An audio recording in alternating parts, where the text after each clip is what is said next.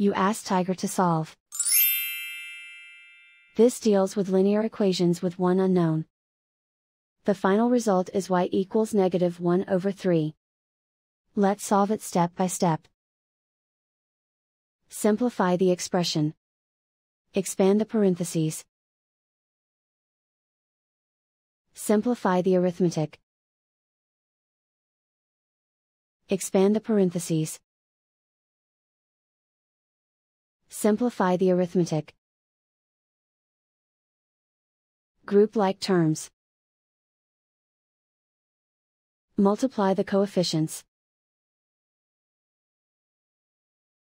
Group all y terms on the left side of the equation. Add 3y to both sides. Group like terms. Simplify the arithmetic. Group like terms. Simplify the arithmetic. Group all constants on the right side of the equation. Subtract 12 from both sides. Simplify the arithmetic.